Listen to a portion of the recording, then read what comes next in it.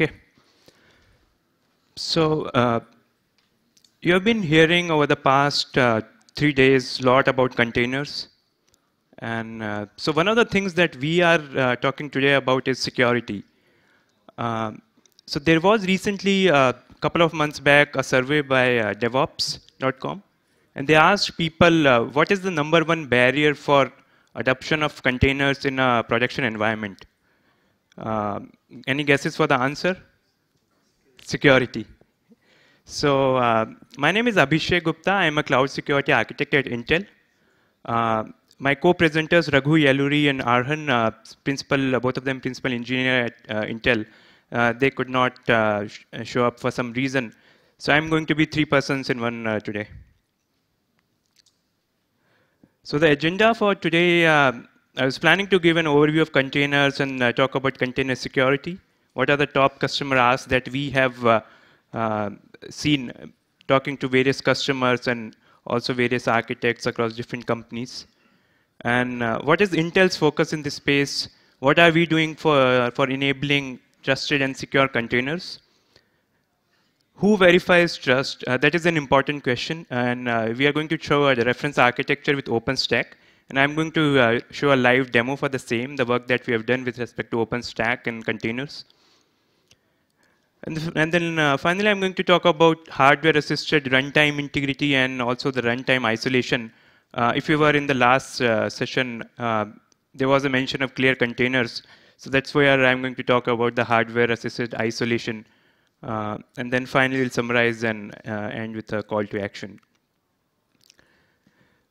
So containers, starting from the previous session, I'm sure many of you might be there, and there was a lot of good mention about what are the different technologies, namespaces, C groups, and so on.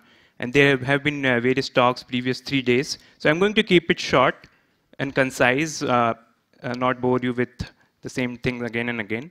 So containers essentially a very lightweight overhead, light overhead virtualization mechanism using operating system virtualization. So primary technologies that I use are namespaces and C groups. And they essentially look like VMs from outside. You can SSH, you can ping. The only critical feature is that all the operating system containers, they share the OS kernel. So unlike VMs, in the case of VMs, you have the whole guest operating system running inside a VM. But in the case of containers, you are sharing that OS, and only the app or the associated libraries would run inside an execution container. Now, the containers have existed for 10 plus years, as also mentioned in some of the previous talks. What has really driven the momentum for containers is Docker and similar other management systems for containers. And what Docker essentially provides, the innovation is that it provides a way to package and deploy applications, containers. So you take the application container, you can take it from one place, you can move it around, you can run it to another place. And another, that is the concept of Docker images. And another innovation with Docker images, which makes Docker very unique, is that they have used the union file system concept in Linux to make sure that an image consists of different layers, so that you are only adding a diff to the new image. So if you have a base image Ubuntu, like shown here, and if you are adding another image, say Apache, you are only installing certain packages which forms a diff or the layer. So the base package or the base layer can be shared across multiple containers, which make sure that containers launch very quickly within milliseconds. So various orchestration mechanisms are also there for containers: OpenStack, Docker Swarm, Kubernetes, Mesos, Chorus, Tectonic, Fleet. Various orchestration mechanisms are there. So how security comes into picture? The major differentiation with respect to VM for containers, as I mentioned, is that VMs have their own guest operating system, whereas in the case of containers, they're sharing the OS kernel. Now, one of the possible attack is that you have an adversary in the host operating system. So the host operating system will also have the Linux kernel, but there could be also other applications which are running along with other containers. So if the host operating system is compromised or it's tampered, there could be an adversary which can break into the container, and it can try leaking of the data, or it can even tamper the container. All kinds of attacks are possible. So this is one of the attack where the adversary is in the host. Another, which is the more common or the more important threat that comes into picture, considering the difference between containers and VM, is if there is an adversary in container, it can potentially break out of the container and affect either the host operating system, host kernel, or some other container. Now, these attacks are possible even in the case of VMs, but they are more difficult in the case of VMs as compared to containers, because in the case of VMs, you have to break in more number of layers of security, because you have to first, from the application, you have to break into the guest operating system, and from the guest operating system, you have to break into the hypervisor. Whereas in the case of containers, you just need one security breach, which is you have to break from outside the container. So summarizing the attacks that I described, and we also ran these through various customers, and also we talked to Docker security team, Nathan McCauley. Docker host integrity, that is the integrity of the host, that the host operating system and the Docker daemon, the whole platform is not tempered. That is one of the security opportunity the customer asks. The second is, once you make sure that the host platform itself is, its integrity is assured, you need to assure the integrity of the containers themselves. That is the container or the application which is running on a platform, that itself is not tempered. So finally, then other customer asks are that the runtime integrity of the containers and the host operating system, and also the runtime isolation. So if you're running the containers in a multi-tenant environment, what happens is, how do you make sure that these containers are isolated, and the attack I just described in the previous slide, how do you prevent such kind of attack? Finally, another ask is, if you have a cloud environment where you want to run both VMs and containers, how do you run them in the same control plane? How do you have an orchestration mechanism such as OpenStack, which can manage both containers and VMs? So today's focus is going to be hardware-based integrity assurance for containers, including the platform and the app that is running inside the container. So the 4 focus area I just described: launch integrity of the host or the platform, the integrity of the containers that are running on the top of that, and then moving on to the runtime integrity of the host and also the isolation of the containers. Any burning questions at this point of time with respect to the attacks? Okay. So trusted containers, what we have done is we have taken the same models that we have applied to VMs, trusted VMs, and applied similar model to containers. So the idea is that the first step is to assure the integrity of the host platform, which consists of, in this case, the hardware, the host operating system, and the Docker daemon. So this is achieved through a technology called Intel Cloud Integrity Technology, which builds upon the hardware consisting of Intel TXT, which is a trusted execution technology, and TPM. So Intel TXT, the way it works is that you have a hardware root of trust.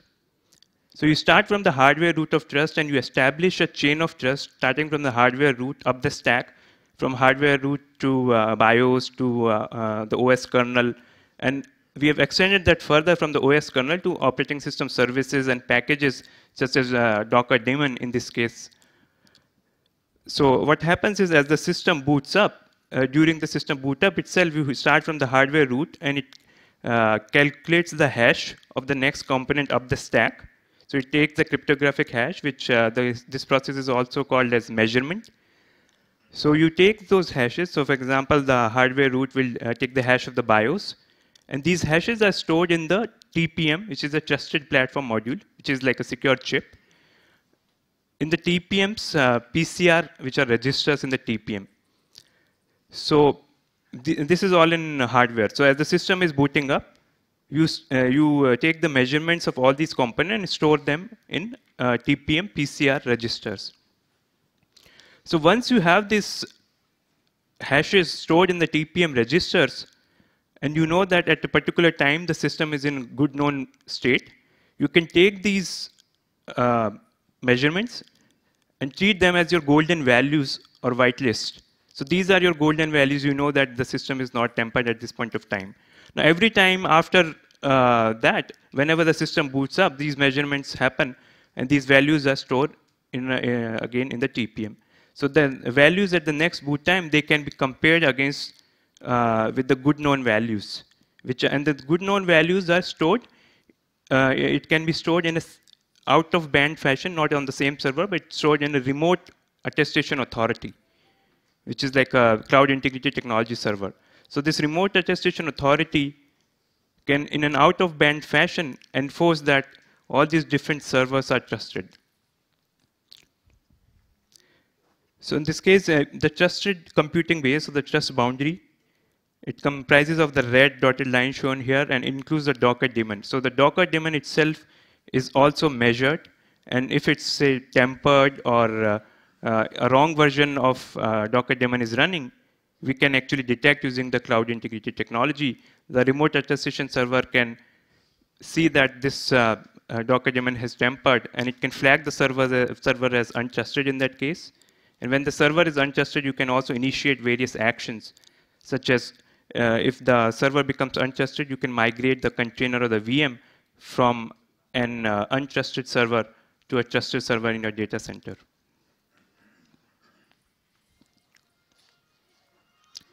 So once you have the integrity of the platform, which includes the Docker daemon, the next step is to assure the integrity of the containers which are running on the top of that.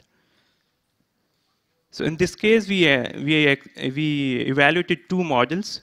The first model is to measure and verify the Docker images.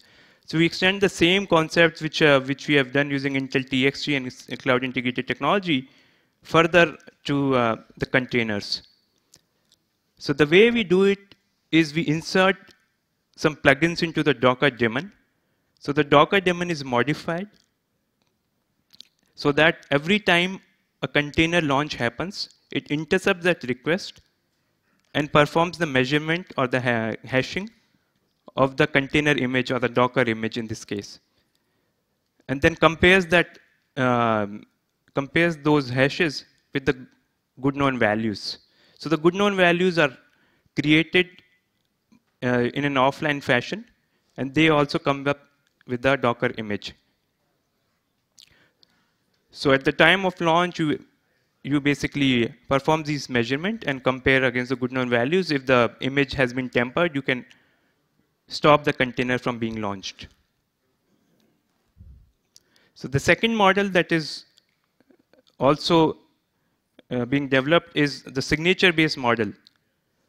So if you have heard about Docker Notary or Docker Content Trust, the idea is that every time someone creates a Docker image, you can associate a signature with that, and that signature is verified when the container is fetched from the remote Docker hub. So we want to tie up that signature mechanism with hardware root so that it's more secure. So we're tying it up with Intel Trusted Execution Technology and storing the root certificate into the TPM. Similarly, the boundary control on the geotagging policies, they also apply equally to Docker containers.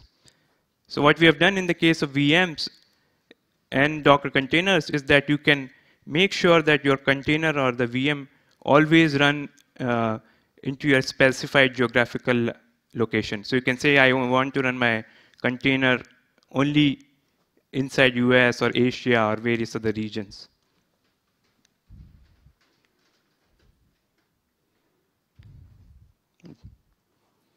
What happened?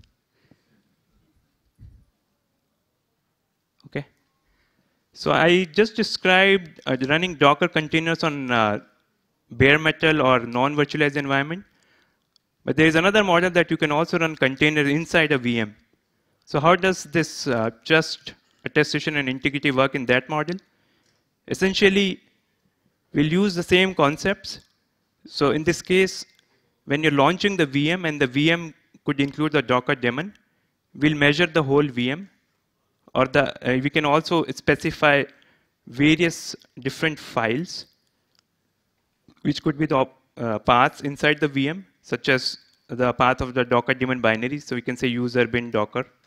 And that itself would be hashed and compared against the golden value as the container is, as the VM is being launched.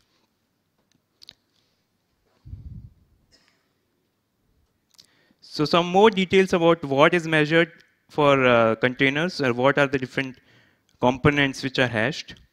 So start from Intel TXT, we measure the BIOS, the bootloader, initRD, Docker daemon, and the various layers of the container.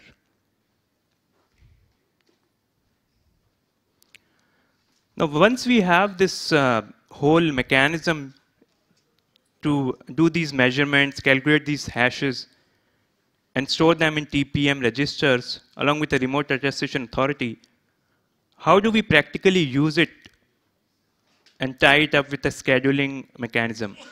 So how do we actually enforce that if you have some workload, they always get launched on a trusted node? So to answer that, we have the scheduler or the cluster manager intelligence.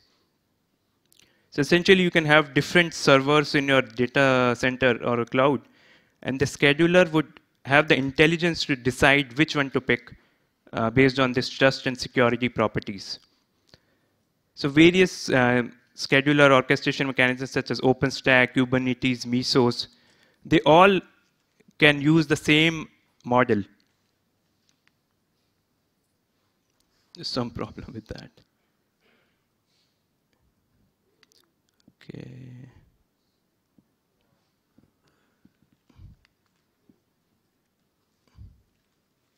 Just build it.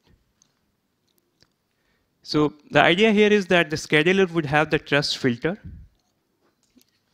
or the security filter, and then this would when a workload launch request comes, this would contact the attestation authority, and the attestation authority would have the trust view and the trust attestation status of all the different servers in the data center. So it will return that information, and based on that information, the scheduler would make the decision where to run the workload. So we tie the intelligent scheduler with the attestation authority to have these efficient, secure, trust-based scheduling. So I'm going to talk about the reference architecture implementation that we did with trusted Docker container and VMs with OpenStack.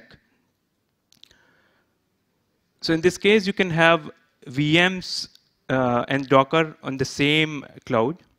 So the problem that we're addressing is that you can, in your data center or the cloud, you can have some servers which are capable of running VM, such as KVM, some which are capable of running Docker, and out of those, some may be trusted at some point of time, some may be untrusted. How do you make sure that your workload always ends up in right server?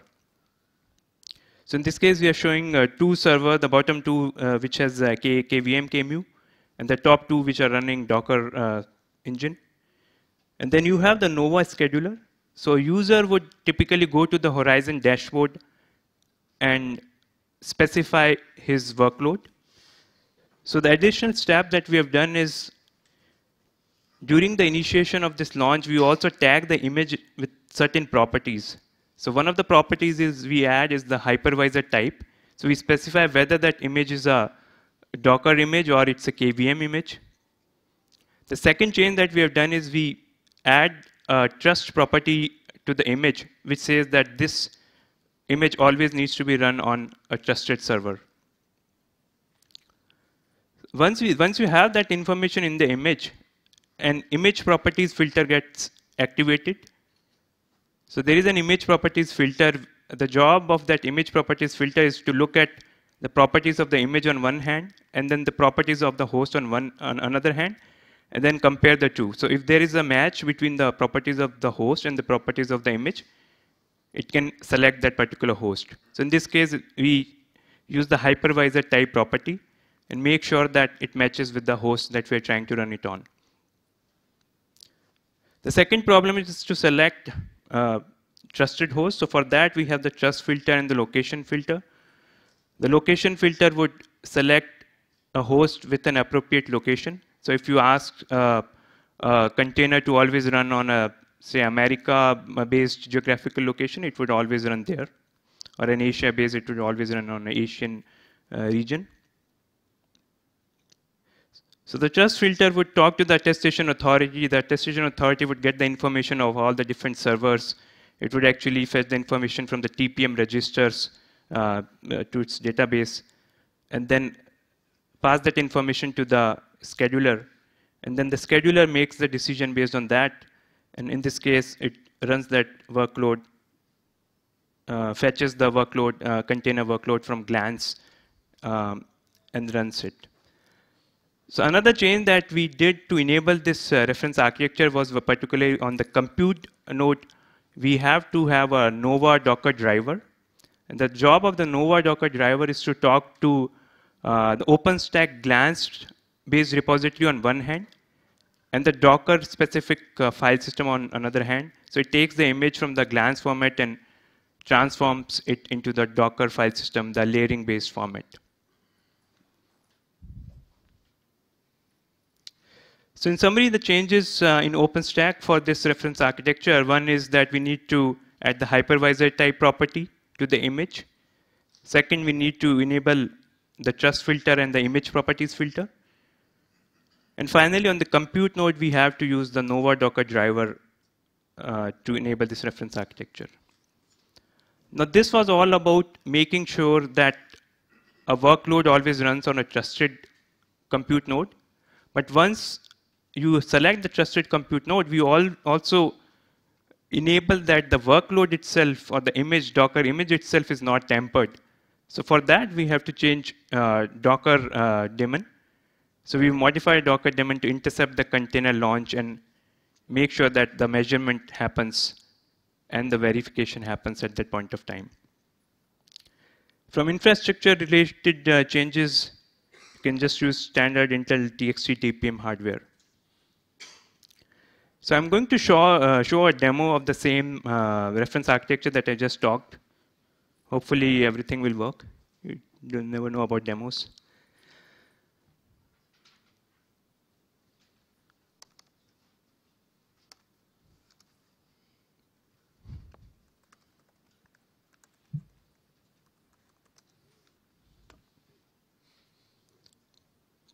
So this is showing the trust attestation view of the various servers in the data center. In this case, we have 4 servers, with 2 servers being KVM servers and 2 servers being Docker server.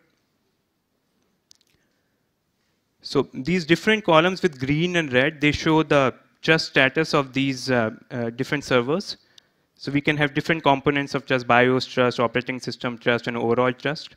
So in this case, we see that one of the Docker server is trusted and one of them is not. So we can actually go into the one which is not trusted and see what is the problem. So here we see that the TPM PCR values, which are the hashes of the different components. So in this case, so PCR0, for example, would have the hash of the BIOS. So the rightmost column is the whitelist value, and the middle column is the value at this particular point of time. And we see that in this case, the red value, so there is a mismatch between the hash of the Docker daemon in this particular case, so which shows that either the Docker daemon is tampered or something is wrong with the system, and you cannot trust this system anymore. So once you have this information, switching screen to OpenStack Horizon dashboard, here I'm showing the hypervisor screen here. So we see that the 2 of the servers are green, which means they are trusted, and 2 are red. So we see that this Docker server 2, which I just showed, this is shown as red here. So we have this information, and now moving to images.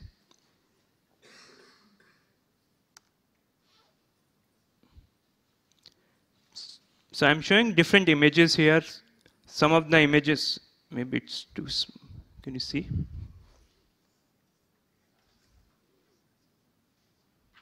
So WebSphere Liberty is an example of the Docker image. So what we did was we had to do a Docker save command and then use that to push that image into OpenStack Glance. So in the same Glance, we also have some KVM images, Cirrus.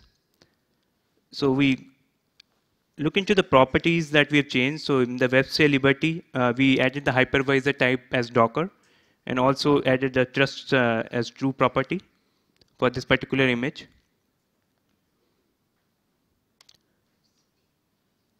So I'm going to now launch this particular image, WebSphere Liberty, and let's see where it runs.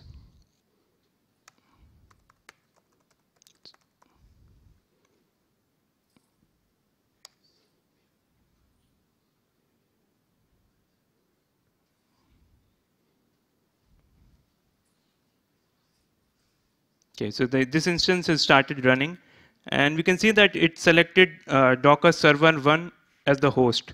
So it always selects the trusted host in this case, eliminating the untrusted host. What is also happening behind the scenes is it is also measuring the image, the Docker image itself, when it's launching the image, and it would prevent the launch of an image if it's tempered. So we'll try launching another image, which is a tempered image that we have stored here. This is the tempered image.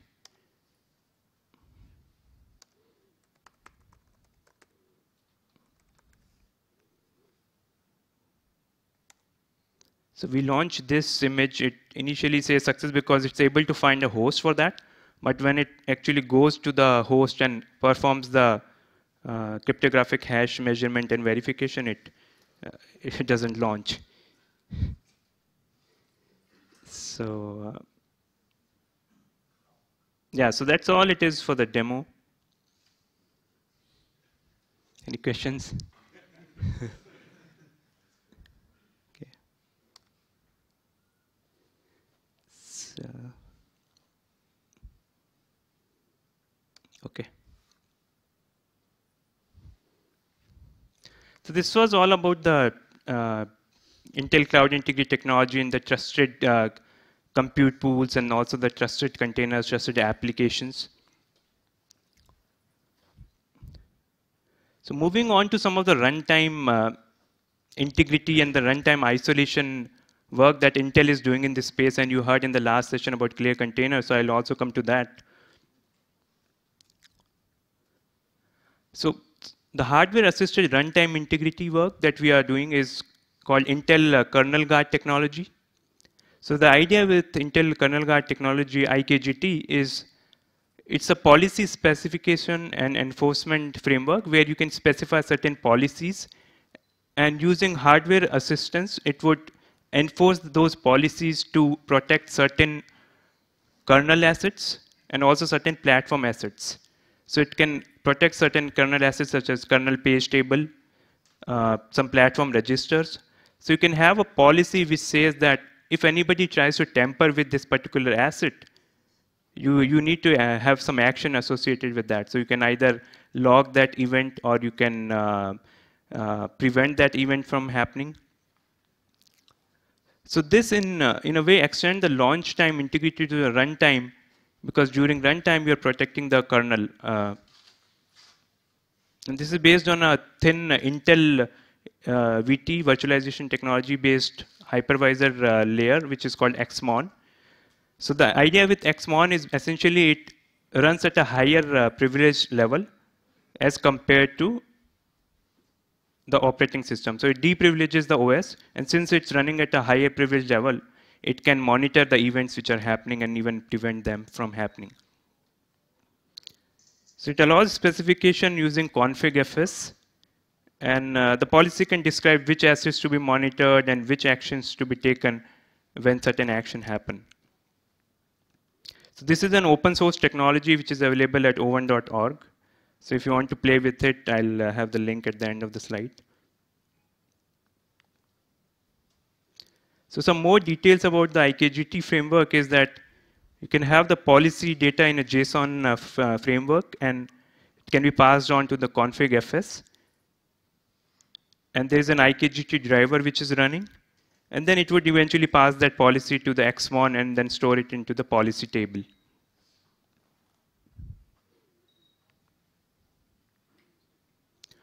So the last topic I want to cover with respect to the hardware assisted security for containers is the runtime isolation work that we are doing with respect to Intel Clear Container.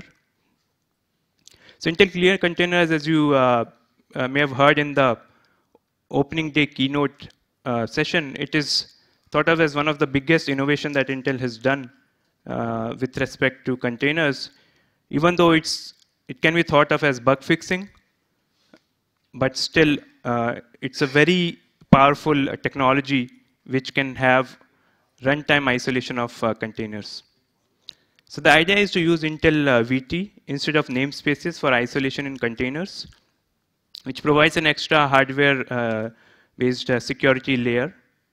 And you can still support the same container deployment models, so you'll still get the advantages of the container models such as Docker. So you will still package your application using Docker, but instead of running them in a operating system-based virtualization, you can run them in a very lightweight, thin VM-based isolation, so which is assisted by hardware. So we'll use Intel VT, which will provide the isolation and which will provide the extra security between the two containers.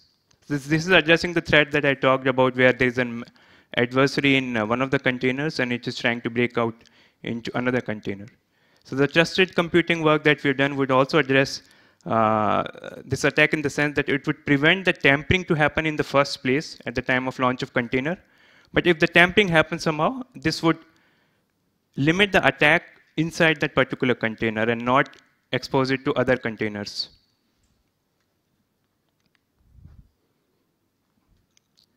So this is just showing that these containers are now protected by this extra Intel VTX. And we are working with, we have already integrated it with Rocket. So in the Rocket, you can have different stages. So there is a stage one which would use the default namespace, whereas you can also have another stage which can use this VT-based containers.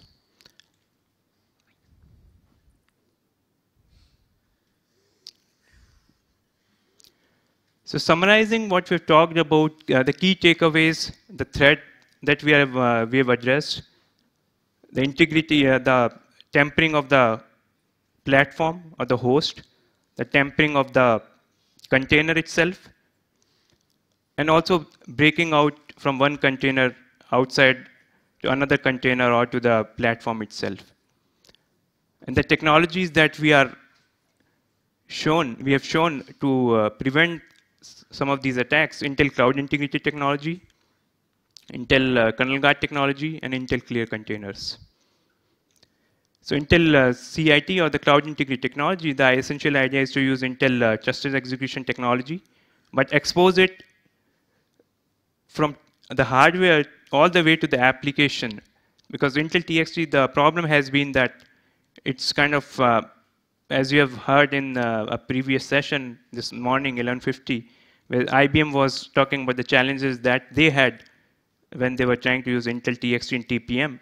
And the famous quote I liked there was that TPM has been a novel feature which have existed for 20 years.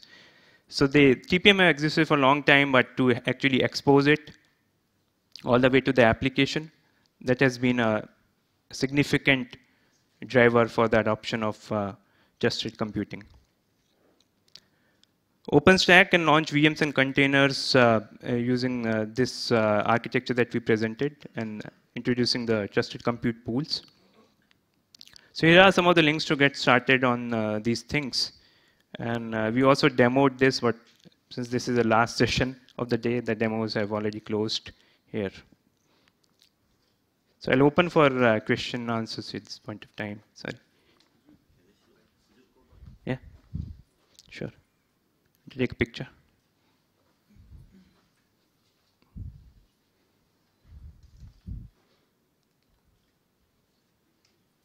Okay. Yeah. About clear containers, can you please go back 2 slides that shows the architecture of the clear containers? Yeah, so do they actually have an additional kernel in the Mm-hmm. containers? There is a small, very lightweight, clear Linux, Yeah. which would be there inside uh, every container. So is it a But container or a virtual machine? so it that's a good question. That depends on how you define a container versus VM. You can think of it as a container if you think about, say, the launch time being in milliseconds and so on. If you think in terms of having a operating system within that particular sandbox, you can think of it as a VM. I'd like to add Sure. to his comment, and it's very good. It's really a double-bagged container, a container and a virtual machine. Right. And what we're trying to say is you can be agnostic of whether it's a virtual machine or container if the launch time is a snap. And the packaging is really dense. So that's what we're trying to say. Use virtualization technology to buy you the isolation, but the container launch speed, which is what generally containers give you, so you can pack thousands of containers. Right. Absolutely. So that Linux kernel is really, really tiny, slim, small footprint. The rest of the kernel, we've optimized everything so that it's like a Core OS or a tiny operating system, a tiny, tiny kernel. So that's what we wanted to be. Agnostic of how it's implemented, you get the packing, the launch. So the workload is already security. What kind of Absolutely, but you're getting both. The isolation, the address space isolation, it gives you the security and the speed of the container. Thanks, Malin.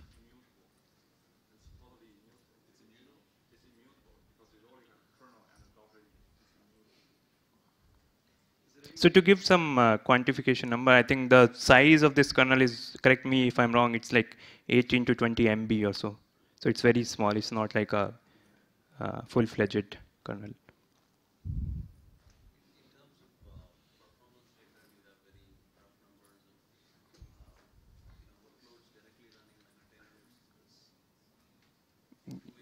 There's no performance differences, speed, etc.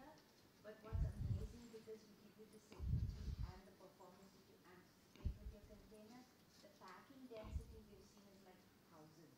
So I mean, you don't need like do 30, 40, even like 100 VMs. It's a whole order of magnitude more of this. And that's just amazing. And as part of that keynote, it was like, see how quickly it launched. It was up and out and done, and the talk was even over in the system to see what happened. So it's like your speed about 0 to 60 in under 1 second. Thanks. Okay. Any more questions? Yeah. Yes, it is in servers now, and there is also we have actually enhanced the one of the problems which has been with TXT is the activation of TXT, which has been a pain. So we have enhanced the activation tools for TXT, which are available on intel.com/txt. So which makes the provisioning of TXT very easy as compared to what it has been previously. So it's already there in the servers. So you just need to activate it if it's not. Sure. You have the performance test in terms of like running the Linux container with something like Cypress, Neutron, and compare with running a clear container with those things. Like I'm talking about in the cloud Right. deployment, like compare the Linux container performance with clear container performance with more set. So for the launch, I think we definitely have the numbers, which is in, I mean, compared to say Docker, it's still maybe 100 millisecond more, but it's still in milliseconds, the launch time of containers. Wait, can you complete? Set, that's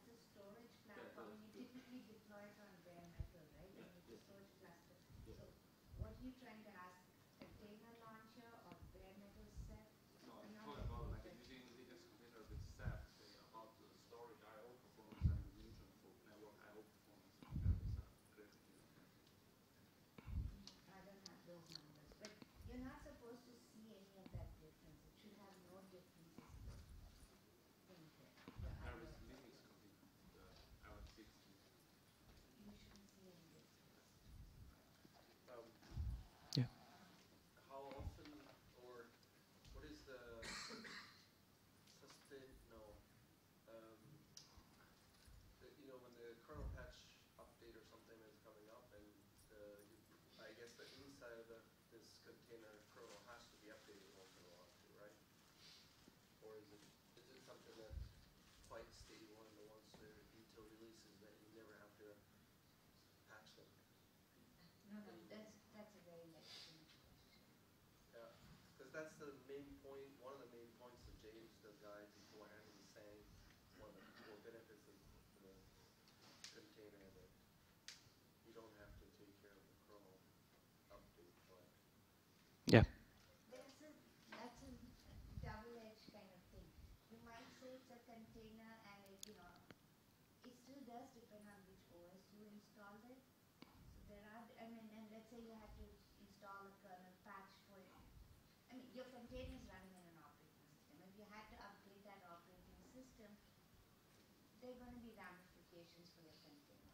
Sometimes you might even have a container that needs a higher level operating system. You can't just launch it on any host unless it has the right operating system. So you can't escape dependencies.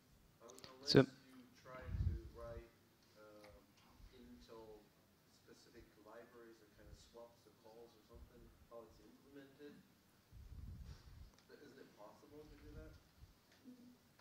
I mean, Intel is a hardware provider. It gives you instructions and things Yeah. like that. That's a different issue here. Okay. You're talking about software libraries and dependencies on that.